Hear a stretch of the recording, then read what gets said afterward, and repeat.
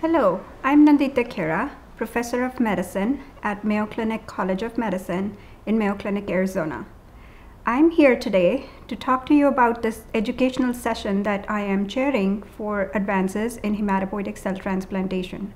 We have three exciting talks in this session, along with my co-presenters, Dr. Hermioni Amonoo and Dr. Betty Hamilton.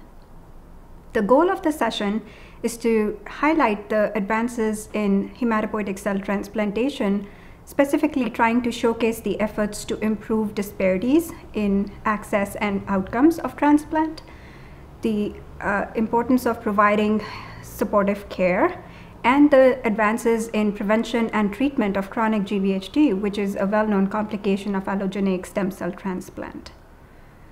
We hope that the session is important not just for the transplanters who are trying to learn more to inform their practice, but also for non-transplant stakeholders like the referring oncologists, payers, patient advocates to learn about and be aware of the advances in the field so that we can get patients who need to come to transplant get optimal care as part of their treatment strategy. Specifically, my session will be on overcoming disparities in hematopoietic cell transplantation, where I am going to talk about the current status of disparities, focusing on some highlights from a recent study that showed some evidence of progress in the field.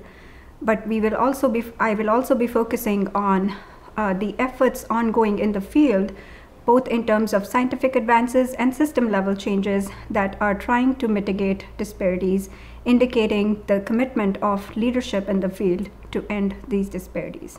Thank you. Don't forget to like, comment, share, and subscribe to OncoDaily on YouTube. Hit the bell icon to stay updated.